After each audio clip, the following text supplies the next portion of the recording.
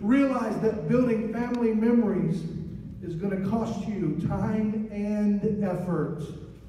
Time and effort. It takes time to build family memories.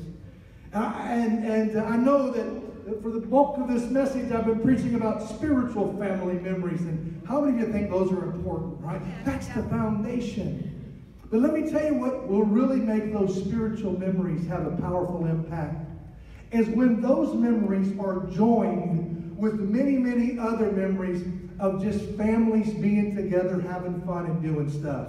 Amen. Am I right? Amen. Positive family moments, like having a barbecue on the 4th of July when it's not raining. Amen. Like making the most of the rain and enjoying the 4th of July anyway, right? And you know, I think that Christian families ought to model family fun and togetherness for the world. Amen.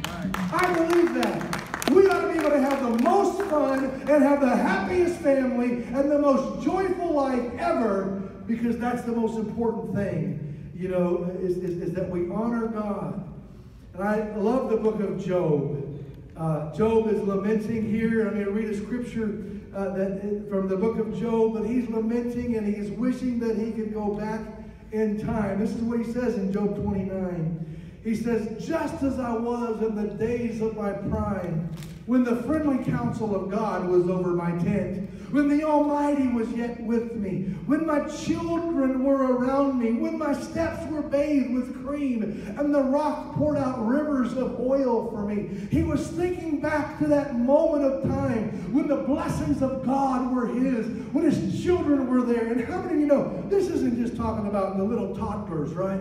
Everybody loves toddlers. I mean, we love kids, and they grow up elementary. Every age has their own blessing. But let me tell you something, there's also a blessing when your kids are grown and they all gather around. Am I right? Absolutely. And he was thinking about all of those things. And I don't know about you, but I love to see people on Facebook have a good time. Yep. How many of you love to see that? Amen. You look and you see your friends and you see that and they're going somewhere. They're in California having fun and they're just swimming and doing stuff. It's good for families to do that. That's right. It's good and it's healthy and it's right. Yeah. Amen. Amen. And so what I'm trying to say is, listen, take those moments of life and enjoy them. I wonder if Job wasn't thinking, you know, I really didn't enjoy it as much as I should have back then. And he was lamenting and thinking, I wish I could go back. But how many of you know you can't go back? You can't go back in time. But let me tell you what you can do. You can make the most of today. Yep. You can call your children today. Yep. You can plan something fun today. Yep. You can do stuff today. You can enjoy your life today. That's right. I don't know about y'all, but I'm ready to have some fun. And you know the most beautiful thing about this message is it really doesn't take any kind of special training to build family memories. All you need is someone who's willing to do it, right? Do you know that children spell love differently than most adults do? Can I tell you how children spell love? They spell it with a T and an I and an M and an E. They spell love as time. When you give time to children, that's called love. And healthy parents don't find time, they make time. And it's so difficult at times. Why? Because we're busy with all these demands and these pressures. And in the midst of all the busyness, children can come and eat. And it easily seems like it's an interruption. And it's kind of an unrealistic thought to think that every time, you know, a child comes and we need to drop everything and cater to them. I don't think that's what I'm trying to say today. I know that's not. But we have to definitely make time for those things and recognize when those moments are there. Acknowledge your kids when they get up in the morning. Set it aside special time for them. I know one dad who always made chocolate chip pancakes for his family on Sunday morning, and I always wanted to go by his house and have one, but I always got to be at the church, so I never can. But anyway, we've got to set aside quantity time at certain times during the week. As you study your children, you may discover that there are certain times during the day when they're more open to chatting than others. And smart parents could have set aside that schedule in their time and in their day, so they just happen to be available to talk with their kids at those moments. A lot of people think, well, I just don't have the money to make great family memories. That's a lie from Satan. You don't need money to make family memories. Am I right? Right. All you need is just a few dollars to go buy a Monopoly board. Have a game night. Amen. Amen. For me, just making taco night. Hello. Yeah. Are there any taco eaters in the house? Right? Have a movie night and get the popcorn going, right? And just be together. That's what I'm saying. Don't spend your life so busy working and so busy doing all these other things that you don't stop and enjoy life. I'm feeling this today.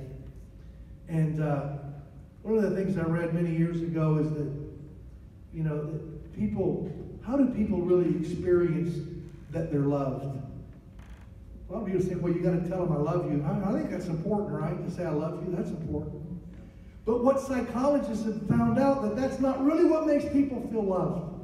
What really makes people feel loved is when they come home and when somebody inquires about them and says, how was your day? What's going on? How was school? How was work, honey? Did the car drive okay? How are you feeling today? What's life? When you start communicating on that level, that's what makes people feel loved. And my wife is an expert at that. She should be up here teaching this today. But I remember back when Derek was just out of high school and he'd come home and Jereen would start asking questions. Well, where you been? Who you been with? What's happening? And Derek would be like, what's with the 20 questions? I'm 19 years old. I don't need it. And she just, I just care about you, honey. And she was great at that, right? And let me tell you something. It's important. It's important to communicate that. And I believe that many times that lack of time, or even choosing to make time may be the most insidious, pervasive, and destructive enemy the healthy family has.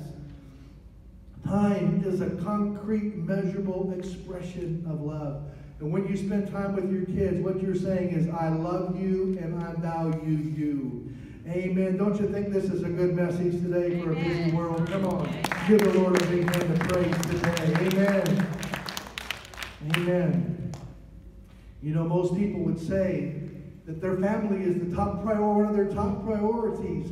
And recently a survey was done, and they asked a group of people who had responded that marriage and family was their number one priority in life, just underneath the Lord. And they asked this question, do you plan your expenditure of time and money around your marriage and family relationships? And over 80% stated that while they valued their marriage and their family, what in fact happened was that they didn't consistently give their marriage and their family first place.